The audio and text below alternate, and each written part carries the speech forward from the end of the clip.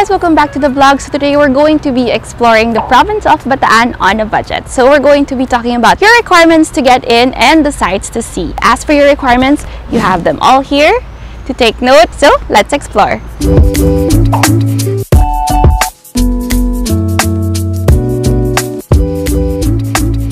So ang Bataan ay isang peninsula at naging malaki ang papel nito para sa kalayaan at kasaysayan ng World War II.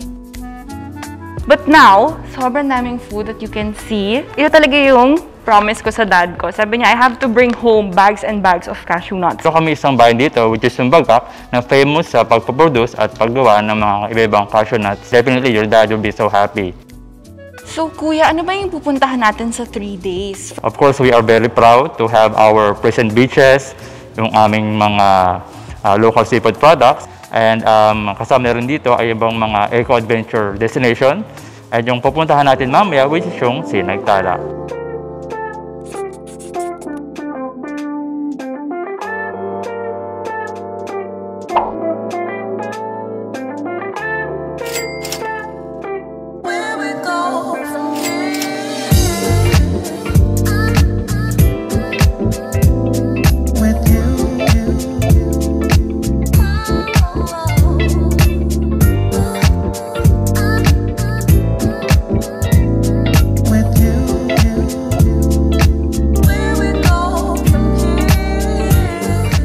Year of not traveling, I think an adrenaline rush is what we all need. So activities like these are something I'm sure you guys miss as well. I think guys, nakakatawa yung sky bridge kasi the more you go faster, the scarier it will be. It really shakes.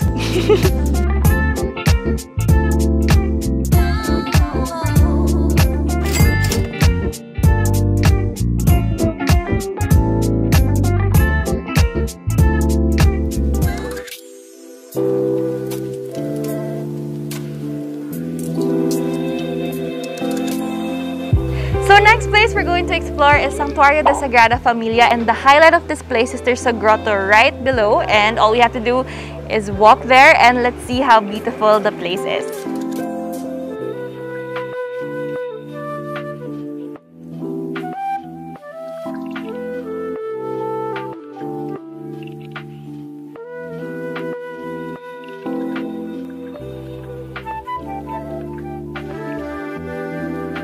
So now we are in the grotto where Mama Mary is. So this is the first one they're making, and then the rest is still under construction. But you can really see how beautiful the place will be when it's all done. So it's so big. You're gonna be so tired when you get here, but really, really worth it.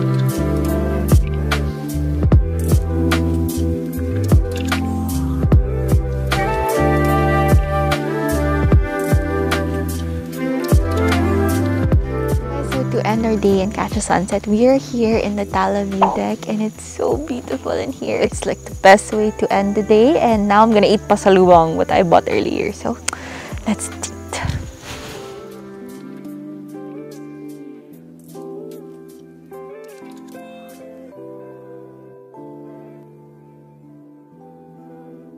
Good morning guys! So we are here in Mount Samat and starting our day 2 here. So it's a very historical site here in Bataan and they're very proud of it.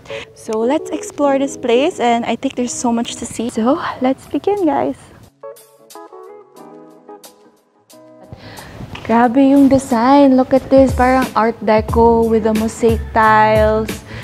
So nice, and nicely maintained actually. I'm really surprised how they maintain this place. Okay, so now we're going to start walking the 448 steps to the top. So guys, make sure to wear comfortable shoes and even bring a hat kasi grabe, tirik na tirik yung araw dito. So, let's go!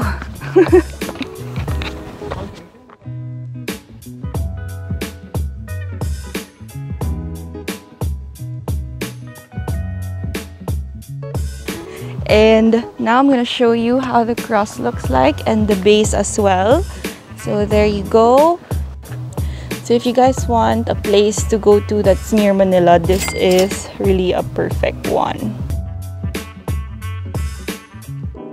Okay, so now we're at the base of the cross, and right behind these beautiful doors, there's actually an elevator going straight up 27th floor siya, and sa arms ng cross may viewing deck. So for budget travelers, it actually just takes 20 pesos for students and 30 pesos for domestic. You can avail of that and definitely worth the trip.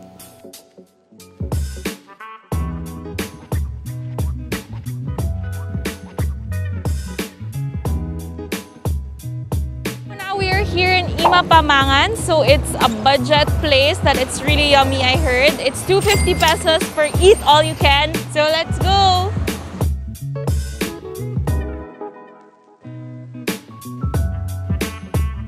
Most exciting part, the balot. I haven't eaten this in a while because it's the first time I'm eating it with spoon and fork. Usually like binabalatan pa siya, but I'm so spoiled here. Binalatan na. So that's with the chick and the best part, the white part.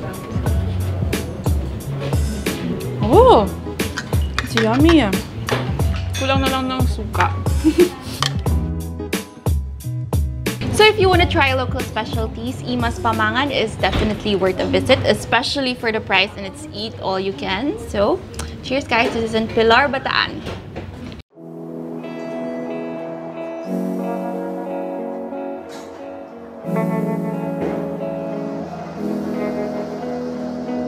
So we are at our second location for the day. We are at Las Casas Filipinas here in Bataan, and it looks like I'm actually in Europe. But I think this is how the Philippines would have looked like if they maintained how it was back then. God, I really miss traveling. So for those of you guys who are looking for a place to safely go to, you can actually check in here. There are about 60 or 50 rooms available for you to rent. So much space, so look at that.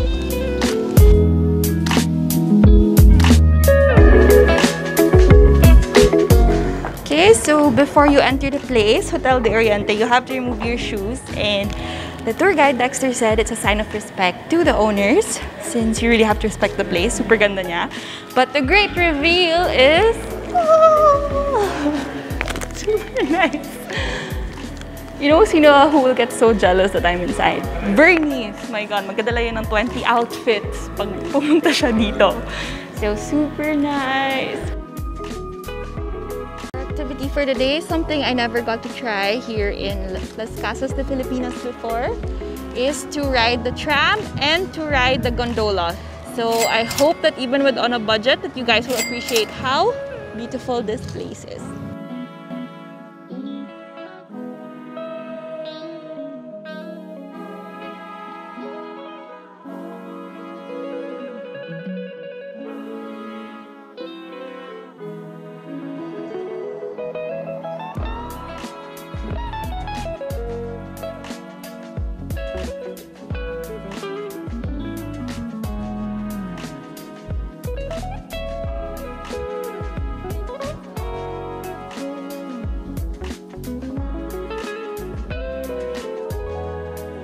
And this is where our visit to Las Casas Filipinas ends. And I had so much fun with all the activities we did. Definitely worth a visit. This is where our day 2 ends.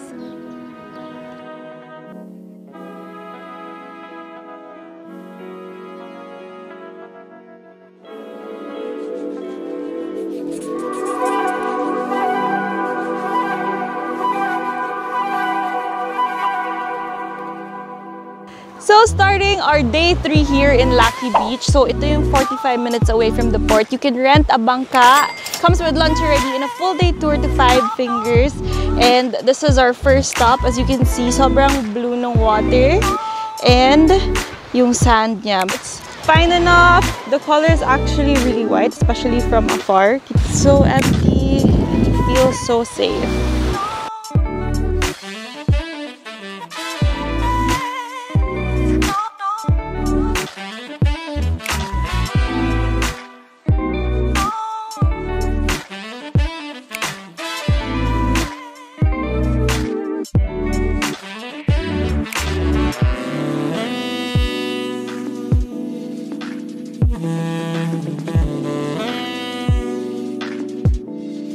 Guys, it's lunchtime and now we are having it by the beach. Here we have alimasag and of course rice, di mawawala yan. Mussels, pansit, we have fish, chicken, vegetables.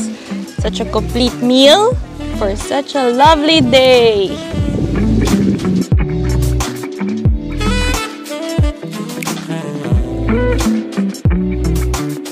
Okay, so we are ending our trip here in the Five Fingers of Bataan, and that is the famous Nagbayog cliff. So dapat daw mag-jump off ka daw dyan para makomplete mo yung trip mo sa Bataan.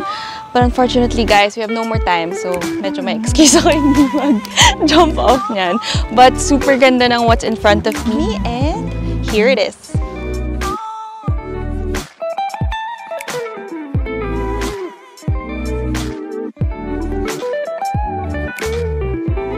This is where Bataan trip ends, guys. I hope that you had fun going on that quick adventure with me. I know it's just 3 days, but it was jam-packed with a lot of activities to do. So this is the budget that we spent, and I hope that you guys found it as fun and something that you guys could look forward to as well. So see you guys here in Bataan, and till the next one. Don't forget to like, subscribe, and click that notification bell.